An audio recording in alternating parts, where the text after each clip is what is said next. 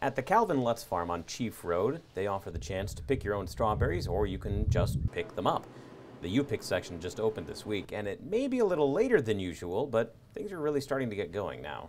It's been a little slow to ripen. We thought we'd be in full blast by now, but it's going to probably be Friday or Saturday. Cooler temps this spring is the main culprit to the delay in this year's crop. We've had some relatively cool nights and cool days, and we're just not getting the BTUs to ripen things up.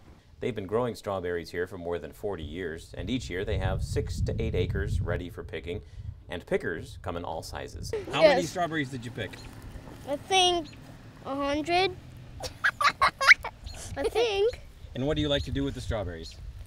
Make strawberry jam and eat them. And make strawberry pie. And when it comes to knowing which strawberry is ready to pick, everyone's an expert. It's ripe. It must be brown. A little bit white, but it will be okay. I would say if you're looking to pick a quantity, the earlier in the season is the better, because the berries are bigger.